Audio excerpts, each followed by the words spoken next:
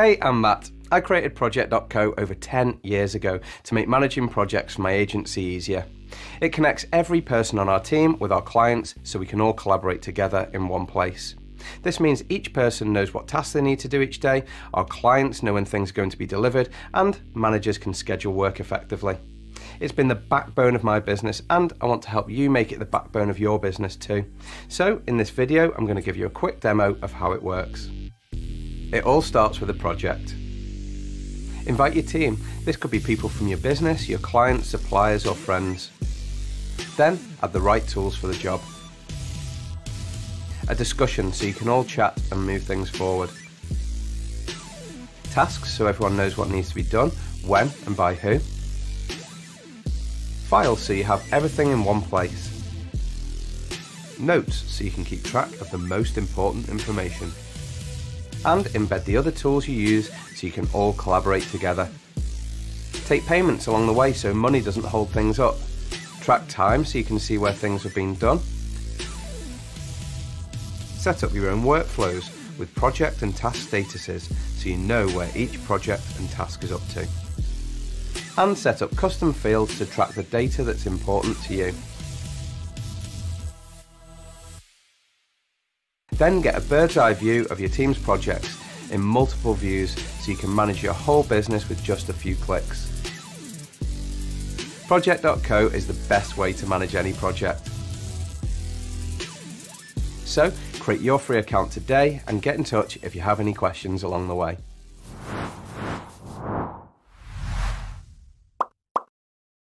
The Collaborator and Collaborator Plus role are commonly assigned to clients, and a question we often get asked is, what can clients see? So in this video I'm going to show you around an account while I'm logged in with both different role types. Okay, so I'm currently logged into our demo account with a Collaborator role. The first thing to point out is that the templates and time cards are missing from the welcome page. This is because people with both Collaborator roles can't see templates or time. If we look at the options button, you'll see there's no access to account settings or integrations.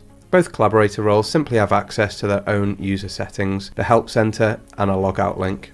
The Create New button at the top right of every page also has fewer options for collaborators. They can invite people or upload files. They can't create projects, templates, tasks, groups, payment or time entries. If we look at the Invite People page, you'll also notice it has fewer options. Collaborators can't define roles or groups for the people they invite. For anyone that a collaborator invites, the role is always set to collaborator, and the group is always set to the same group as the person that invited them. This means that invited users will always have the lowest role type and they'll always be part of the same group as the person that invited them. If we go back to the welcome page and then into projects, you'll see that collaborators only have access to the projects they're invited to. They can filter, group and sort the data that shows in their views, but they don't have access to the Create New button that shows for creator roles. When they open a project, they'll see the information, but they won't be able to edit it. So they can see the images at the top, but they can't edit them, as well as all project data points and the description. They also can't add or remove people, or add or remove tools. They also can't see the notes and time tools. These are hidden from both collaborator roles. Collaborators do have full access to the discussion tool where they can chat and share files. They can also view files and upload new files using the Files tool. They can view and make payments in the Payments tool, but they can't create new payment requests. They can open single embeds, embeds in the Embed tool, or they can add new embeds. Then we come to the Tasks tool. Both Collaborator and Collaborator Plus can only see tasks that have the privacy setting of being visible to creators and collaborators. If you set a task privacy to visible to creators only, then both collaborator roles won't be able to see it. However, opening and editing tasks is where the Collaborator and Collaborator Plus roles are different. Collaborators can see tasks in a list view or calendar view, but they can't open them. When they click on tasks, nothing happens. This means that people with a collaborator role can see tasks that are due to be done and their due date, but they can't open or edit them. This is great for when you have tasks that you want your clients to be aware of, such as deliverable dates. If we switch our login to a Collaborator Plus role, you'll see that when they click on a task, they can open and edit any of its data. So this means that the Collaborator Plus role is great for when you want the users to be able to edit tasks. However, bear in mind that they still can't create new tasks, they can only edit existing tasks. This is great for when you want to assign tasks to clients and have them edit the due date or status when they're done. Okay, so if we switch our login back to the collaborator role, we can go back to the welcome page. We've explored projects as a collaborator, and we've also seen how tasks work within projects for collaborator and collaborator plus roles.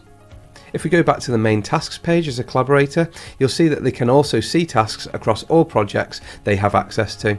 This is useful when you have multiple projects with a client and you want them to be able to see when all the deliverable dates are. If we go to the People tool, you'll see that collaborators can only see people from their groups. This restricts the people that they can see within the system to people within their group and the people that are on projects that they have also been invited to. As we discussed before, collaborators can invite people from their own team to your account, but they will always be given a collaborator role and they'll be assigned to the same group as the person that invited them. Collaborators can also only see their group in the Groups tool, and they can't create new groups. If we go to the Files page, then you'll see that collaborators can see all files but only on projects they've been invited to. They do also have access to upload new files to projects they're part of. Finally, Payments. Collaborators can see payments that have been added to the projects they're part of. Like all main pages, this gives them a full view of all payments on projects they're part of.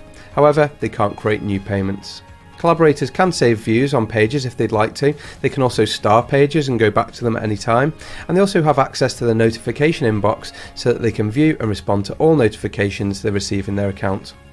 So that's what things look like for a collaborator and a collaborator plus role. It's a stripped down view which gives them access to the projects that they're part of, but doesn't give them the ability to create new things within your account.